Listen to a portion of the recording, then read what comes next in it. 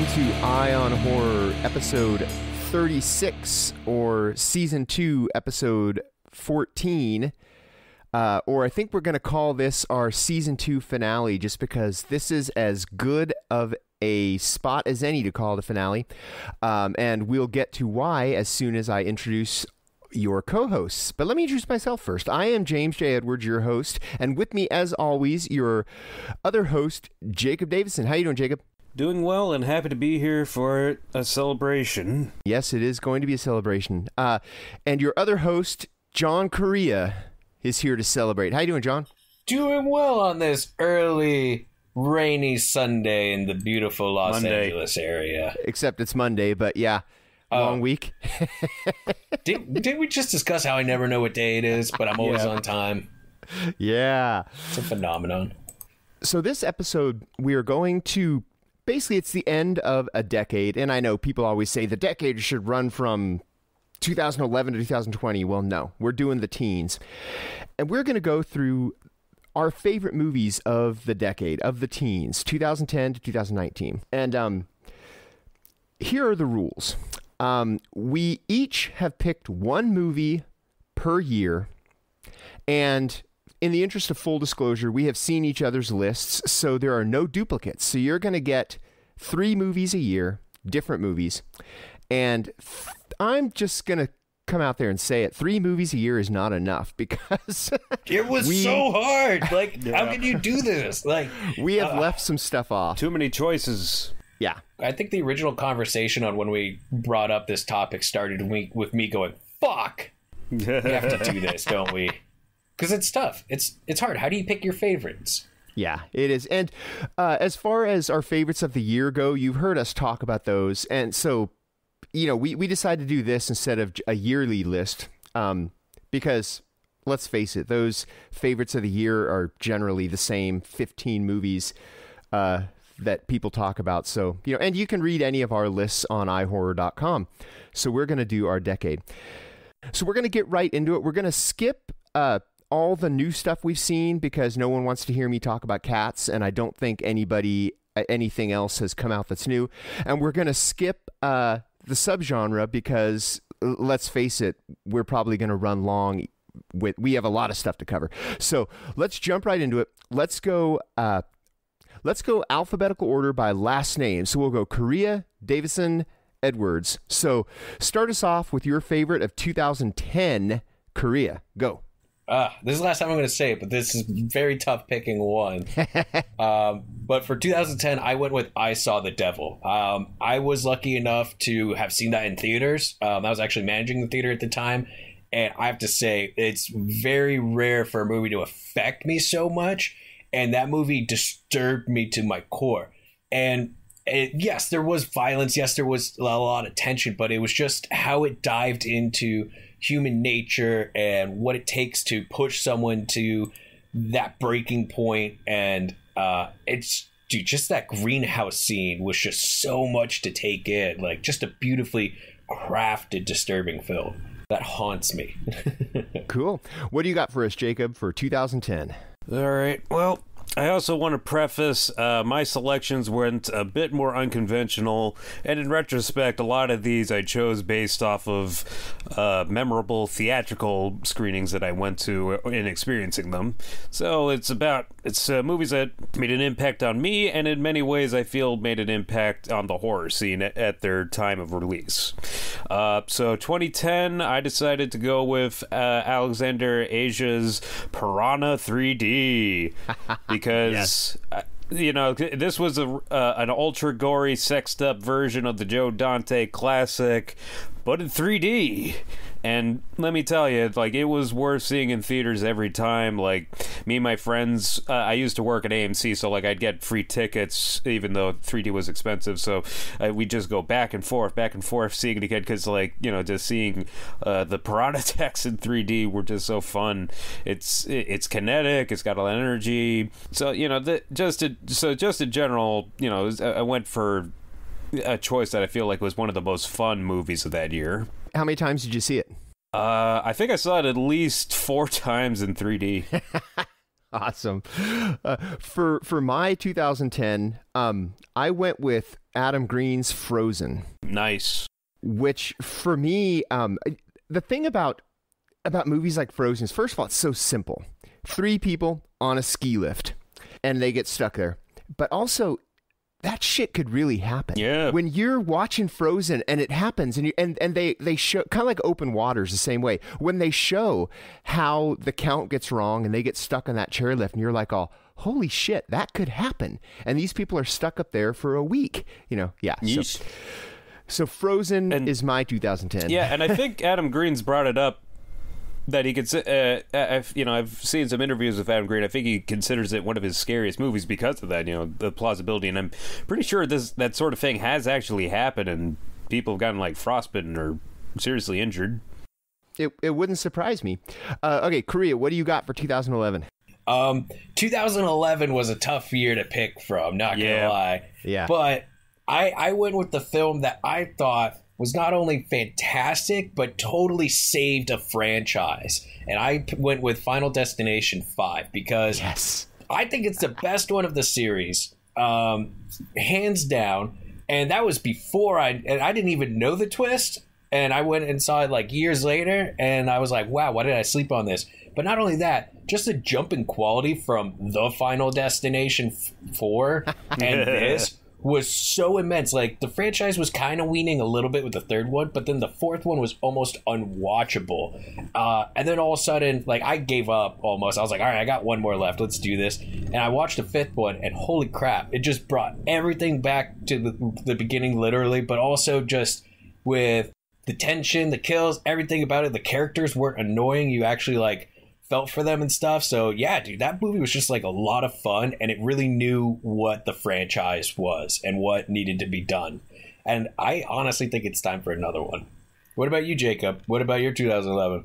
All right, well, had to go with again something that made an impact on me, and went with Joe Cornish's Attack the Block. The sci-fi horror story about a South London teen gang whose block becomes invaded by these horrible giant space bears that glow in the dark. I think they're called Gorilla Wolf motherfuckers. Yeah, that's a good way of putting it. And also the debut of John Boyega of Star Wars. Yeah, like, this movie had a lot of heart and had some incredible choreography, because there's a lot of elaborate sequences of them, like, gearing up and, like, running around trying to avoid the bear monsters. And it's just just such a well put together movie, and it's funny and it's scary. It's manages to blend genres really well, and it's got some rather deep social messages. I followed in not really, because I think I made my list before him, but I followed in Korea's footsteps because I also chose a franchise movie. I've got Paranormal Activity 3 as the best. It's easily the best Paranormal Activity movie, and I think it's one of the best movies of 2011. Just the fact that they went retro with it and they go back, to give a little more backstory. And found footage is better, I think, with VHS rather than the more high-tech cameras. And that fan cam, the back and forth fan cam is... totally genius. All right, 2012, Korea, go. 2012. All right, we're getting along, guys. This one was a tough one because it's like, what year do you really put this with? So I went with the year that it came out theatrically, and I went with Cabin in the Woods. It was just such a fun movie. It was a nice, fun dissection of the genre and everything that came before it. I really wish that it wasn't so spoiled so much in the trailers, but it's hard to hate on a Drew Goddard production, and Cabin in the Woods was like was one of my favorite things that I saw in theaters that year, and that was the year Avengers came out. So, And I also love that they released it on Friday the 13th in April, so that the following week it had screenings on 4/20. Yeah, significant if you've seen the movie. I do want to get that travel coffee thing, even though I don't smoke. Like, I just want to have that. It's just so amazing. All right, Jacob, what's your 2012? All right, again, we're going by theatrical release because some of these movies can just get so weird about it, but I decided to go with the film debut of one of my favorite directors, Panos Cosmatos, Beyond the Black Rainbow. Which to me is one of the scariest movies of all time. Like, I remember seeing just the trailer, and that like really messed with my head. Just is so terrifying. Like, you know, it does keep it ambiguous enough, but you know, you just get a hook of a premise like. It's 1983, and a psychic girl is being held by a crazed psychologist in this weird science institute, and things start to fall apart. Like, it's a very intense movie. What really drives it home is it has like this incredibly haunting score by Sonoa Caves that, you know, mixes synth, but there's also like some kind of omen-esque kind of chanting music that pops up now and again. And this one's very memorable for me because I saw it at the Brattle Theater in Harvard Square, and I'll never forget that during this one scene with this kind of straitjacketed mutant, it was so scary, a woman behind me actually screamed out loud and fell out of her seat. It was that effectively terrifying. You know, it's just it really captures kind of the nightmare logic of, you know, because it's also kind of a 70s sci-fi horror throwback, and it's a hell of a movie. Cool. My keeping in mind that I am the fringe horror guy, and I take a lot of crap for that every year for my my top 10 lists. My 2012 pick is Compliance. Ooh. Which you've heard me talk about before. Questionably horror, but once you realize that it really happened, it's really horror. And that's also another one of the reasons why I think I love it so much, is similar to Frozen. You know, not only could Compliance happen, it did happen. And it is, it's just a really dirty, grimy, disturbing movie. Once I knew that someone else would take Cabin in the Woods, Compliance automatically jumped into my number one spot for this year because it's terrific. Korea, what do you got for 2013? 2013, man, my 2013 choice was a movie I did not want. I did not want them to remake The Evil Dead. I actually even saw a social media post earlier of me ranting about Ash vs. the Evil Dead TV show and reassuring teenager me that, you know, the original remake they were going to do with who was it? Kelso from That 70s Show. You know, way back in the day is never going to happen, but come 2013, you're going to be very happy with the remake that came out.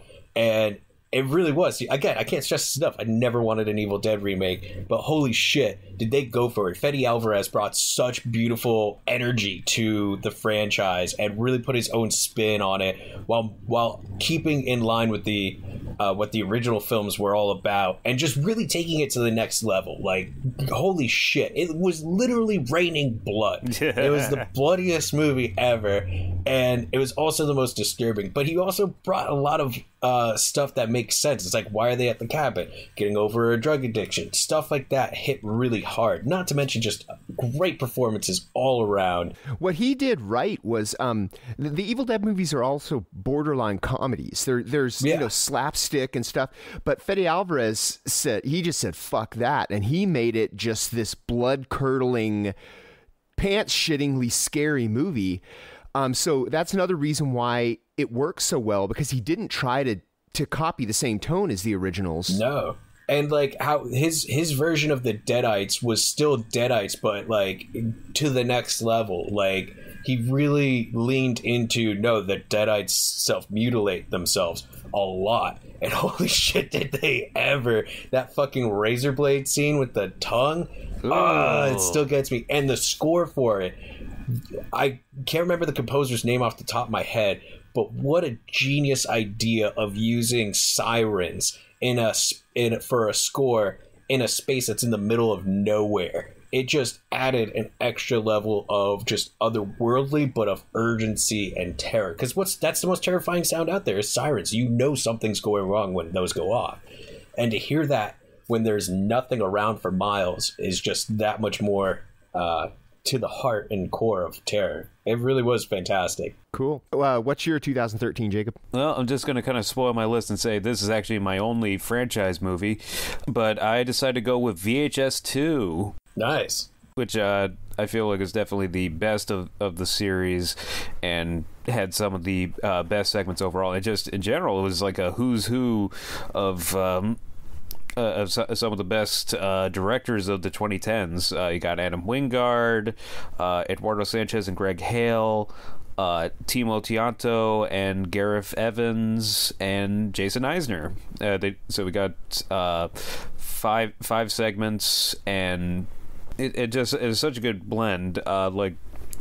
Of course, you got the framing device with the private investigators, and then there's Adam Wingard's ghost story, clinical trials about the dude who gets the cyborg camera implant in his eye, who actually is played by Adam Wingard. And then it doesn't come up as much, but I like the segment Right in the Park with the zombies. You know, like the dude is like in the park and he's got a GoPro, he gets bitten by zombies. So it's basically you're watching a zombie movie from the perspective of a victim who gets turned into a zombie, and then it does kind of get into some dark comedy territories, because like the zombie camera guy gets all kinds of damage, like he's got a barbecue poker through his chest for a good chunk of the story. But that, and then of course the big one, I think probably the iconic one, Timo Tianto's and Gareth Evans' Safe Haven. You know, like the reporters go to check out this cult set out in the wilderness, and it's like some big event is about to happen, like it's some kind of religious event's going to happen, but they're about to get involved and shit goes crazy. And then the final segment, the Slumber Party Alien Abduction, which is the actual name of the segment. Jason Eisner did Hobo with a Shotgun, so it's kind of wacky. It's like, you know, a bunch of kids out in a cabin by the lake and see a bunch of lights, aliens attack. Is that the one where the camera's on the dog? Yes, I was just about to say. Yeah. Okay. Yeah. So Yeah, again, it's a very interesting way of doing the found footage side of things. You know, having the camera on the dog of all things. So yeah, just each segment really holds on their own. It's a good display of some really great directors and actors, and it's one of my favorite found footage movies of the decade. My 2013, and I have a feeling I got to this one before you guys did, and that's how I got it.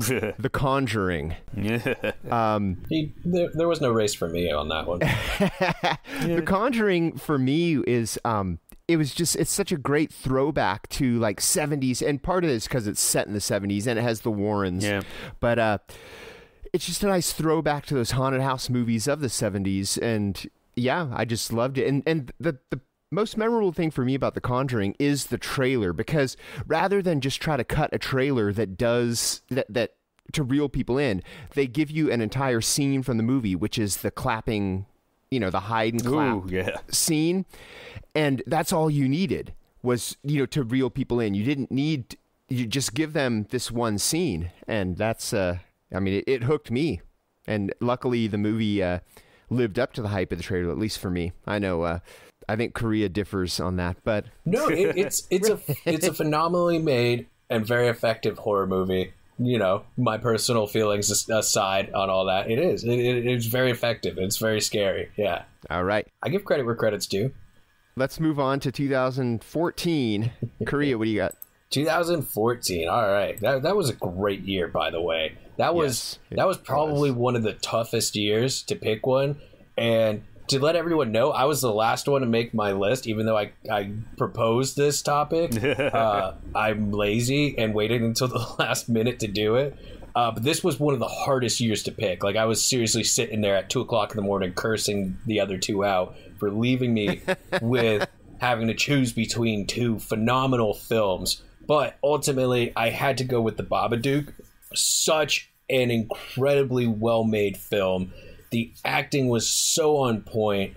The Babadook himself is terrifying, even if you don't really fully see him. But it was just such a phenomenal film.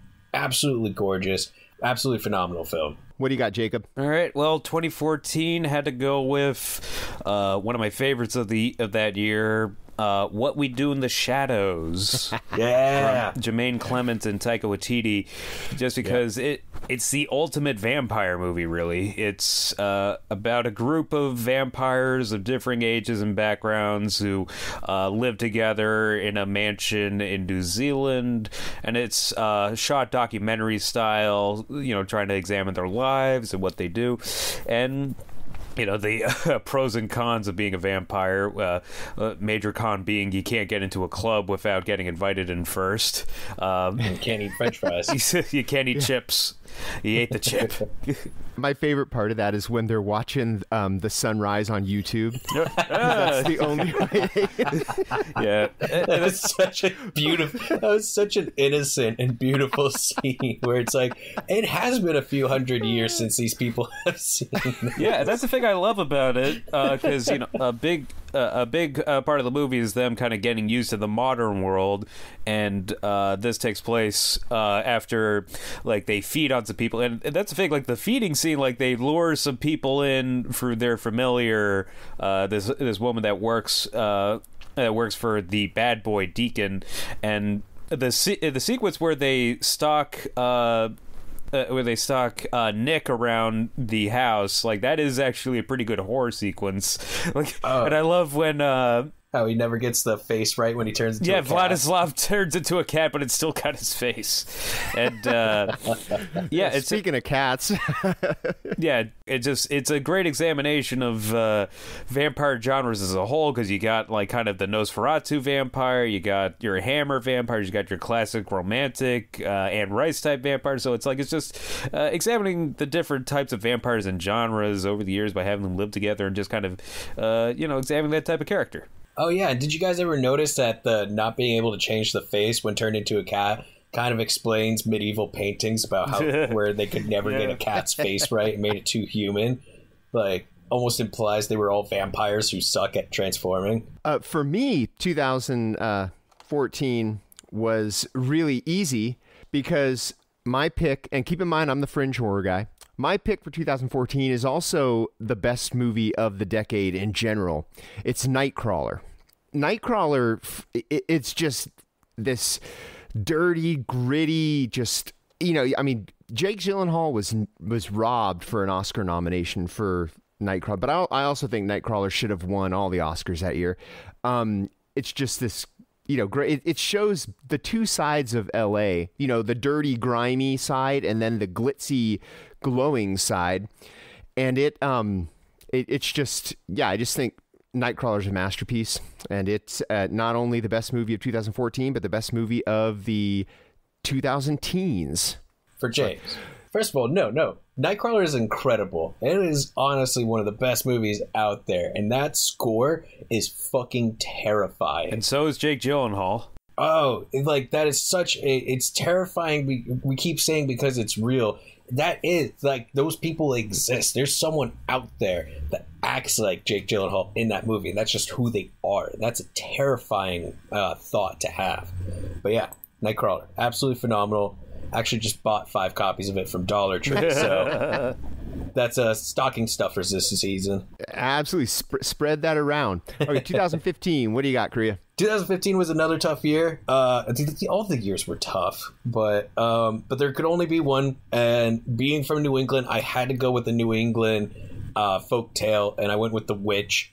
So I saw this in theaters and remember being immediately sucked in how this was kind of like a horror gothic retelling of The Crucible, and just the performances from the humans were phenomenal, but the animal acting, that needs to be a category because Black Phillip was just so good. Speaking of Oscar snubs, right?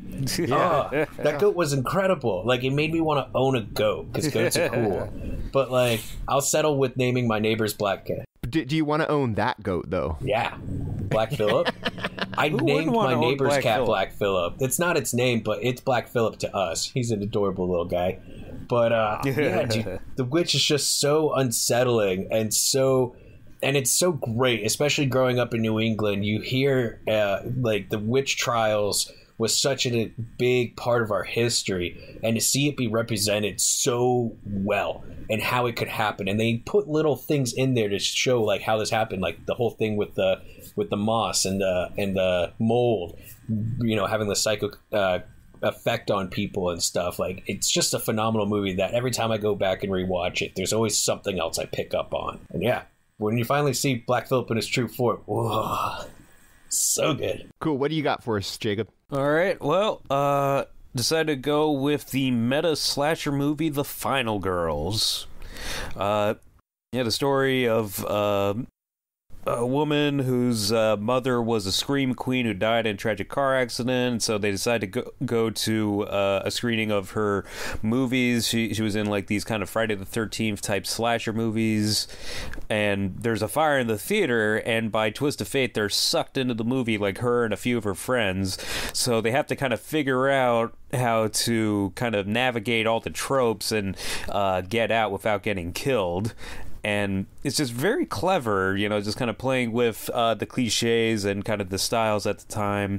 Well, also, it's got a lot of heart because, like, she's in the movie and she's with her mom, although it's a character her mom plays, so it's kind of dealing with loss and tragedy. And yeah, it really struck a nerve with me in the best way possible. My 2015 is one that kind of came out of nowhere, and it's Karen Kusama's The Invitation. And it's one of those movies that if you've never heard of it, you're lucky, because it's best to go into The Invitation with little to no knowledge of the movie. It's one of those kind of movies because every little bit of exposition is crucial to how the movie actually winds up. So, you know, I don't really want to go too much into plot-wise, but it's basically about a dinner party that goes horribly wrong. That's, you know, all we'll say. But it's one of the most clever movies, and one of the most disturbing movies, I think, of the 2010s. So that's The Invitation. So moving on to 2016, what do you got, Korea? Tough year, of course. Another tough year.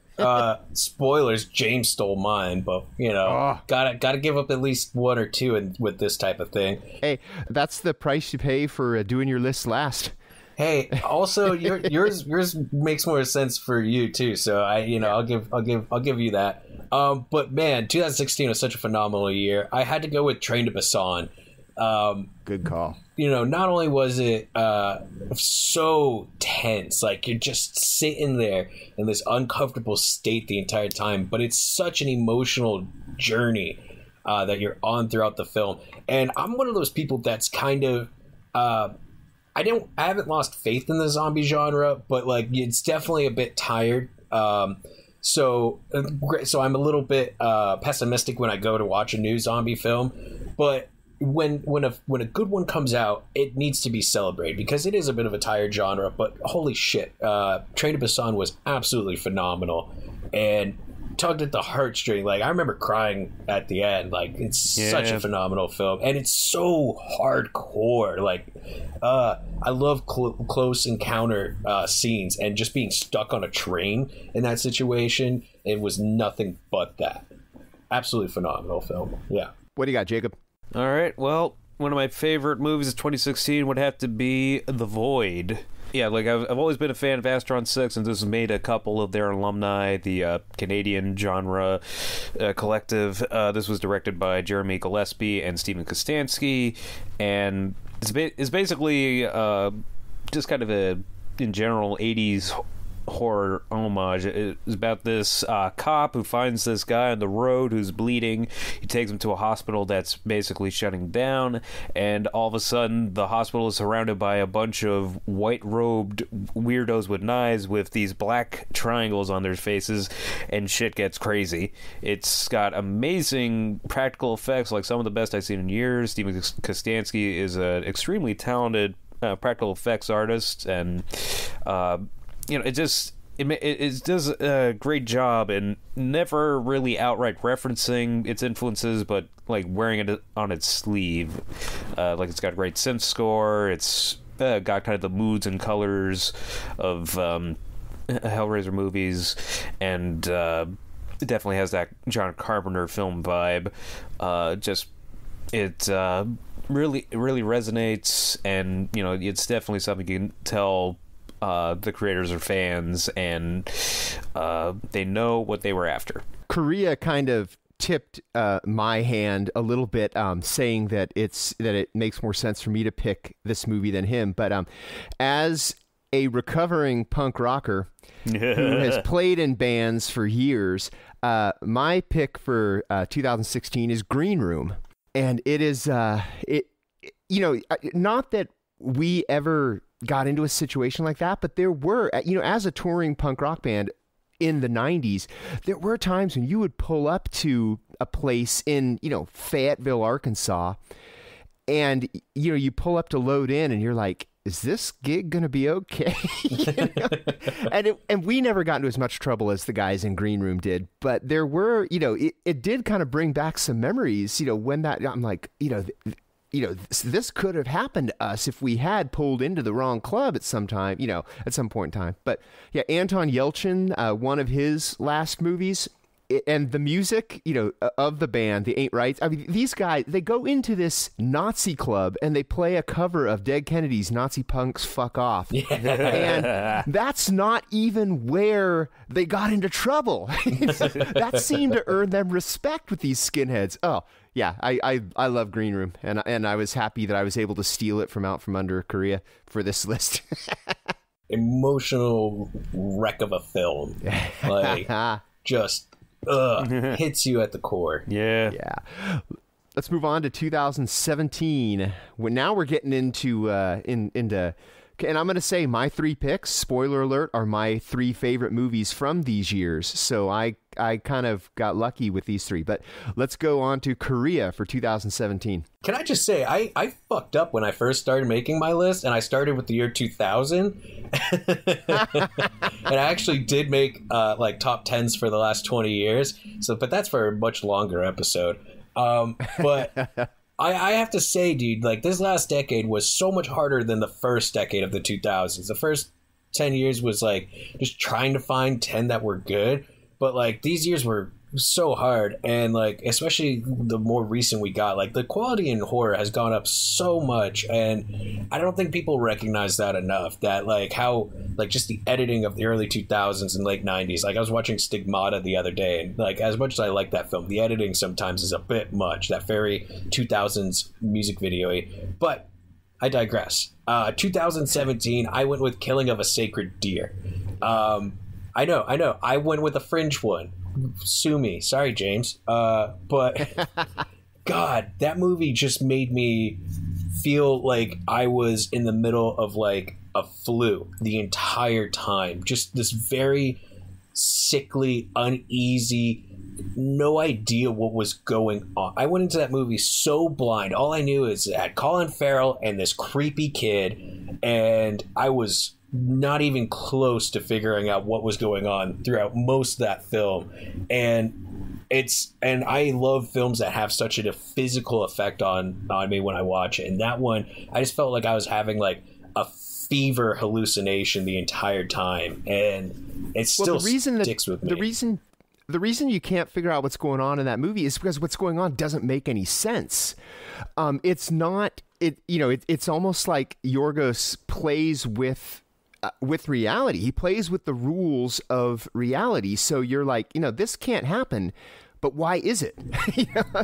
And on top of that, you have such unreliable narrators. Yes. Not only from the camera, but the characters themselves. Everyone's telling a bit of a different story. And even at the end, when it all comes together, you're still left sitting there going, is it? Did it? What was really real that happened there? And am I just having an acid flashback throughout this entire fucking movie? I don't know what's going on. It's just, yeah. Oh, and then the performances, that kid. Oh, goddamn, dude. I don't know where they found him, but damn, Yorgos is a master. That's another movie that has just this great trailer, because the trailer is pretty much just, and it's a scene from the movie where the girl sings, I think it's a Kasha song, like a cappella. And that's the soundtrack to the trailer. And they show scenes from the movie, but there's this creepy, teenage girl singing a Kesha song over it, and you're like, this, it just really ropes you in. It's crazy. What do you got for us, Jacob, on 2017? All right. Well, for 2017, I had to go for the genre-busting Dave Made a Maze. It's a pretty simple premise, and it is just so weird. I love it. So basically, it's about this guy named Dave. Go figure. And not just a clever name. And so basically, his girlfriend Annie it goes out for the weekend, and Dave's an artist, but he's going through terrible writer's block. He doesn't have a job. He's feeling depressed. So to express himself, he decides to make a cardboard maze. And at first, it looks just like a kind of a little cardboard fort.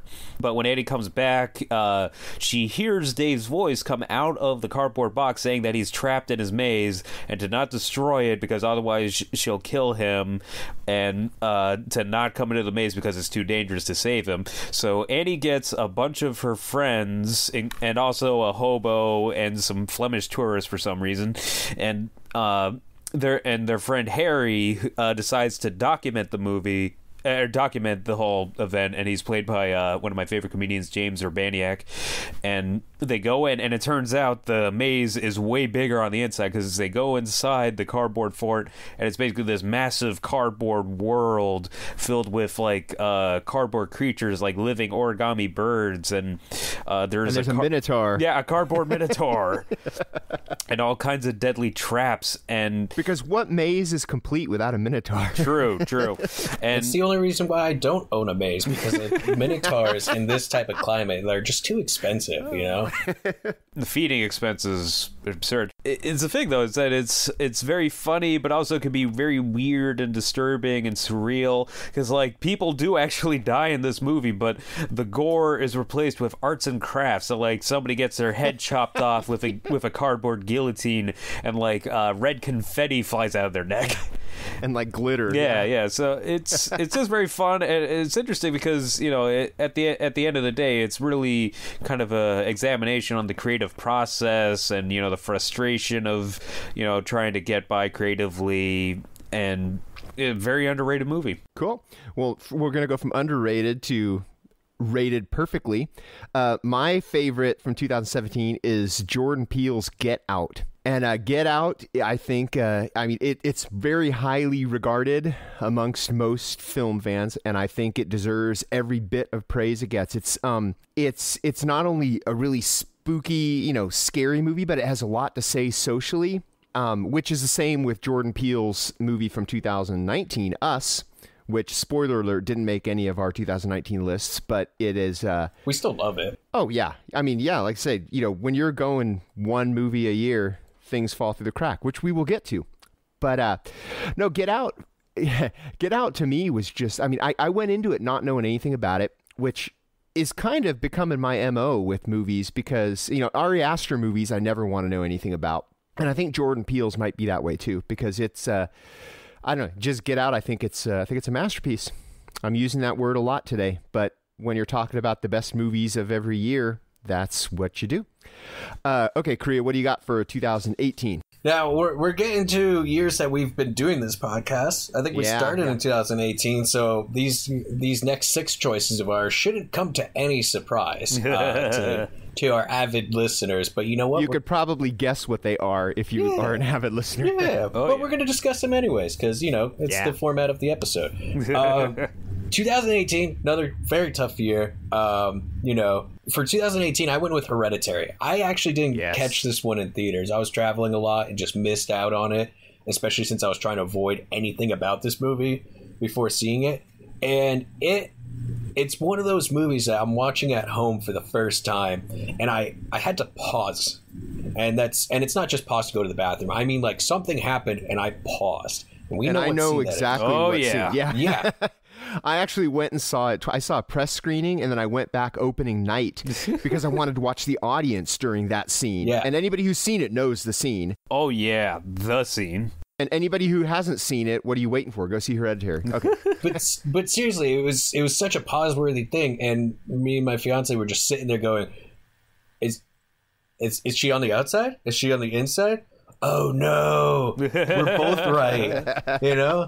And it just didn't stop. Even like when it wasn't doing, you know, its horror thing with the wall crawling or the cult thing, just the emotional toll that was happening on these characters in watching this family dynamic break down was just so hard to watch, because there's truth in that, you know, there is these thoughts that, you know, some family members have and stuff, and to see it just come out so hard. Like, just the scene where she's standing in Toni Collette's character is standing in her son's bedroom, and he's like, what are you doing? And she just starts spilling like her thoughts out and stuff, which is such an emotional wreck. Absolutely phenomenal. And you know what, to everyone who says like, oh, it's just a family drama, yeah, it is a family drama, but it is also horror as fuck. I mean, there's a cult and shit. All right, well, as if we even need to ask, but Jacob, what's your number one for 2018? I'm wearing a Cheddar Goblin hat as we speak. Wait, you like that movie? Yes, no, it's Mandy. It had to be Mandy. Like, I was even contemplating not doing it because, you know, like, I already got Panos Cosmatos' Beyond the Black Rainbow for 2012, but I gotta have it on there. Mandy was my favorite movie of 2018 in general, and quite frankly, one of the most kinetic theatrical experiences I've had. I got to see it at Beyond Fest. And, you know, it was the peak jewel of the Nicolas Cage-assance we've been experiencing. And, you know, it's a pretty simple premise. You know, it's like takes place in the early 80s, and Nicolas Cage plays this lumberjack who's living with his girlfriend, Mandy. And they're out in the woods just, you know, having a nice, romantic, idyllic life together, and then this cult, like this kind of Manson-esque cult, sets their eyes on Mandy, and after they attack, Nicolas Cage vows brutal, horrible, terrifying, and oftentimes surreal revenge. And, like, it's just such a heavy metal movie. Like, he arms himself with a crossbow and the most gnarly axe sword I've ever seen. It's powerful. Like, I can't really think of much else to say about it. Just, it really grips you, even though it's like a couple hours long. Like, just every bit is so, you know, so compelling. Okay, cool. My 2018 pick is, you know, and again, if you've been listening to the podcast, you know, A Quiet Place is my favorite movie from 2018. And A Quiet Place, you know, similar to what Jacob was saying about his theatrical experience, A Quiet Place was similar for me. It's like, people always would say with A Quiet Place, the movie is essentially silent for most of the movie because it's about living in a world where the monsters are attracted by sound. So everybody's got to be silent. And people would say, you know, oh, doesn't it ruin it watching it with other people in the theater? It's like, no, because the movie is so engaging that, I mean, people are walking out with 3/4 full tubs of popcorn because they were afraid to eat, you know, because they might crunch and disturb this carefully crafted silence. And, you know, again, I'm going to use the word again. A Quiet Place is a masterpiece. It's, you know, John Krasinski, you know, this is Jim Halpert. You know, directing, you know, and starring in. Sorry, he's Jack Ryan now. Get it right. Yeah. Okay, we are now at 2019, and there's still a week left in 2019, so this list could change. So we'll have to get back to you. But with, you know, 51 of 52 weeks done of 2019, Korea, what's your 2019 choice? Again, it's so tough. We had such a phenomenal year. There's been so many moments where I've been wanting to say, you know, just quickly throw in a few titles, you know, just to be like, oh yeah, well, I wanted to pick this just to kind of as like a cop out to not pick, for not picking something. And this was definitely one of those years. Like right now I'm really fighting the urge of not name dropping like 3 or 4 titles. But like, as far as, movies that I had no expectations for at all. Like almost every good movie that came out this year I was excited for. As far as a film, I'm going to use the same type of language I said with Evil Dead. I did not want this movie. I did not want this book. I did not want this movie. Dr. Sleep really blew me away. in just as an achievement of not only adapting its source material, but finding that perfect balance of, again, not only adapting its source material, Dr. Sleep the book, but balancing the act of the world that Kubrick created with the Shining movie and what King was doing with the books, and like the mythology that was very well established in the books but weren't really that mentioned in the Shining movie, was a phenomenal feat. And on top of all that, you still have a very beautifully looking film, and Mike Flanagan really did a phenomenal job of working with the actors and fleshing out almost every single person on the screen. There were side characters that had great arcs in that film, whether it was like the old vampire that passed away and you see everyone emotional at. Oh man, dude, Rebecca Ferguson was just absolutely a force to be reckoned with in that film. And of course, you know, Ewan McGregor is my ultimate man crush, and he can do no wrong. So he was phenomenal. But damn, dude, that was just such a beautiful movie. My fiance was crying throughout a good portion of that movie. She was so in love with it. So I could not mention that movie. I'm glad that we got a Mike Flanagan movie on our Best of the Decade, because he, in my opinion, is one of the modern masters of horror.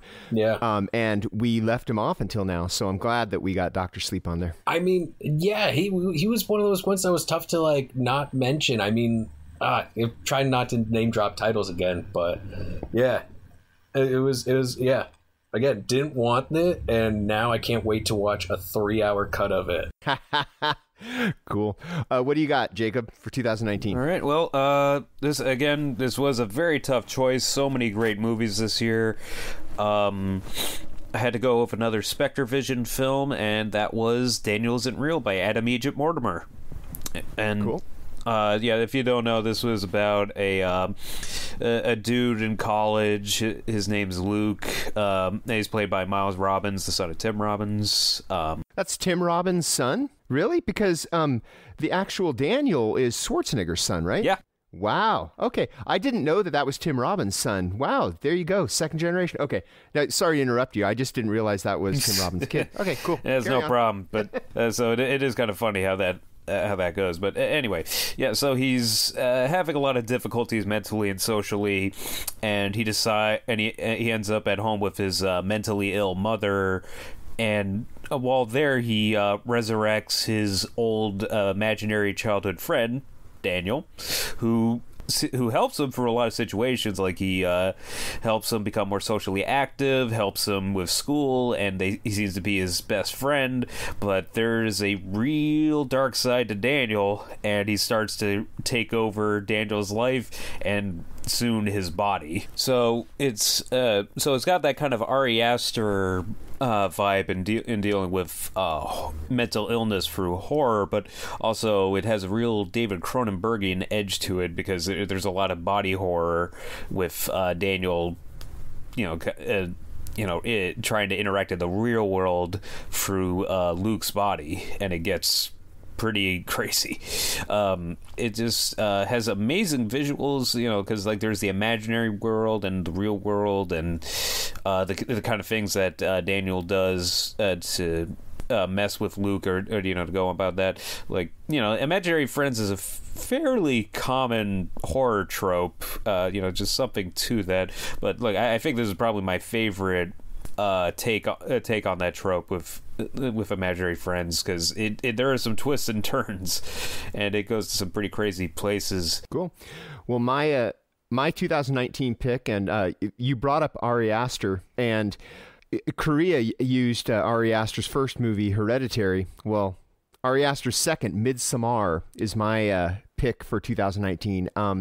So Ari Aster's 2 for 2 on our all-decade list.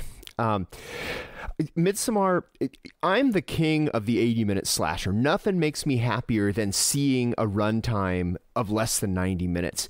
But Midsommar is 2.5 hours, and I've watched it 4 times. Oh, wow. And one of those times was the director's cut, which is 3 hours.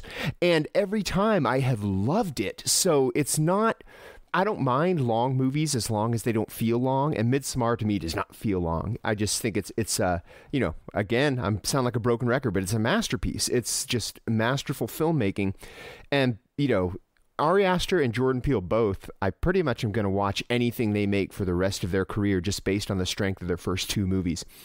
But yeah, Midsommar is it's my number one for 2019. Wow, we did it, guys. We got through 30 films. And we didn't name drop any other ones, like no, but we're going to now. Yes, there are some also rans that that we can't believe the other guys didn't say, and we didn't say. I'm going to go first. I think the biggest surprise for me that no one has said is You're Next. Yeah, that was a tough one to leave off. I'll be honest, but also that was a tough one because also between production and release, it was like 3 years, and so you don't know what year to put it in, and also the years that it fell in were pretty competitive, so it doesn't surprise me that I got left off, but it does because it's terrific. So yeah. What about you guys? What are the surprises that you know were left off? Oh man, where to begin?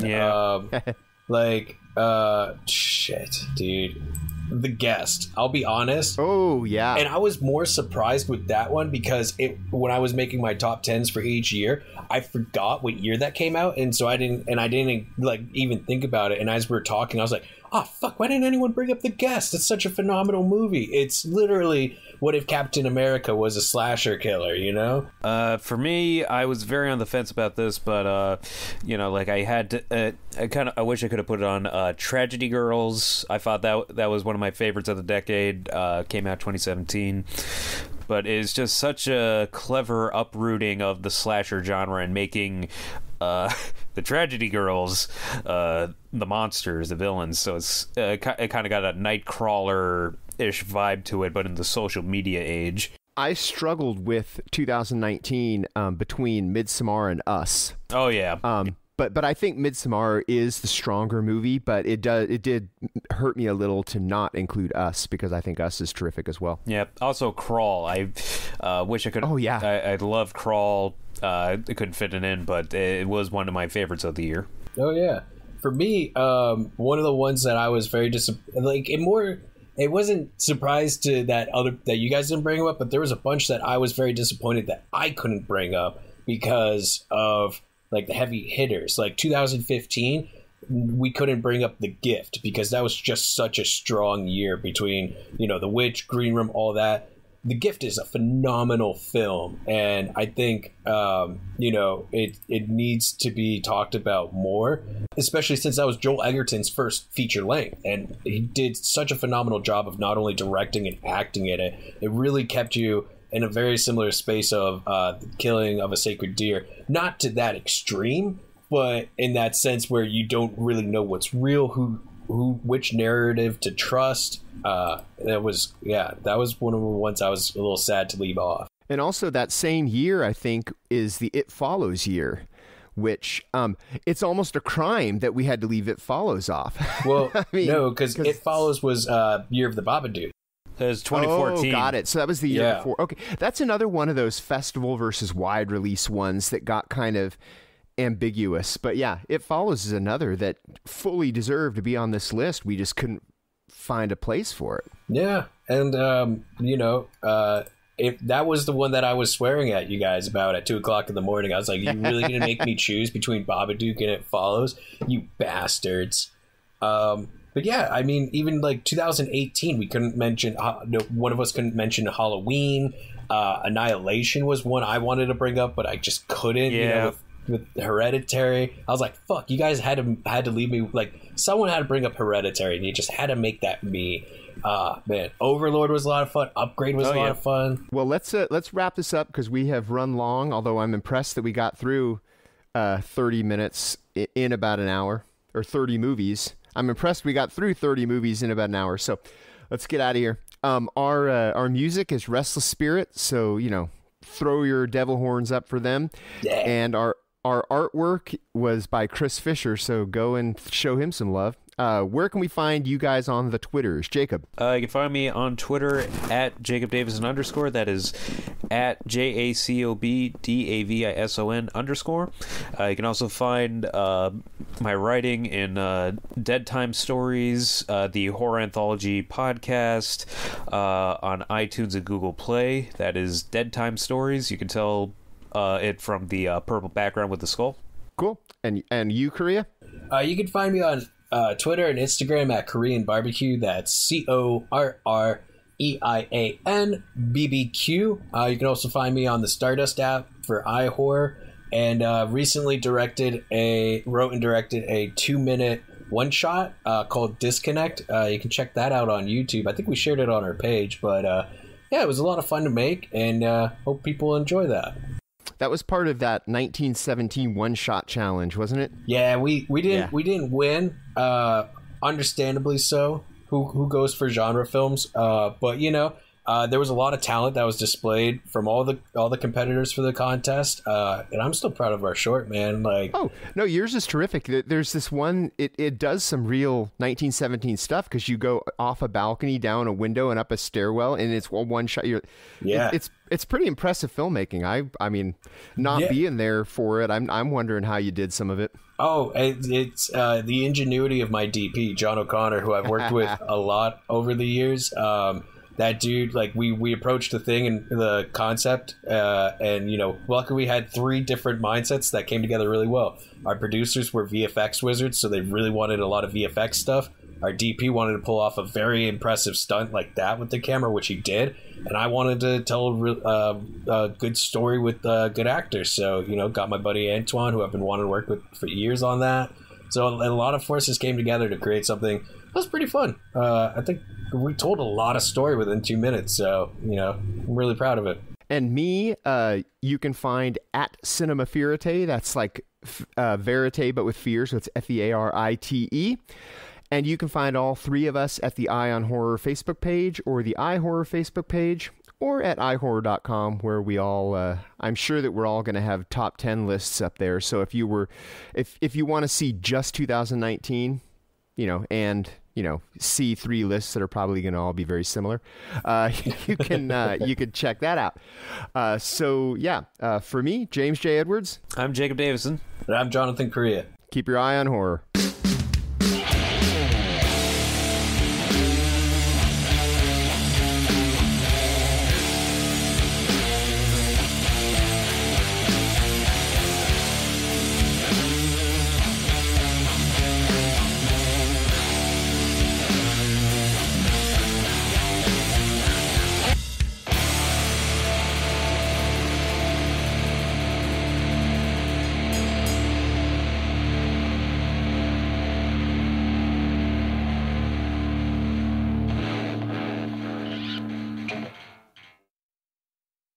Oh, hey, so if you're still listening, you listen to the whole song, which is great. Express the Spirit is great, but I bet you were thinking we were going to mention Rampage, huh? Bet you did. Well, we didn't. Yeah, all right? And we're proud of us, because we didn't mention Rampage once in this whole list. Rampage, out now on Blu-ray, DVD, and digital from Warner Brothers. All right? Check it out.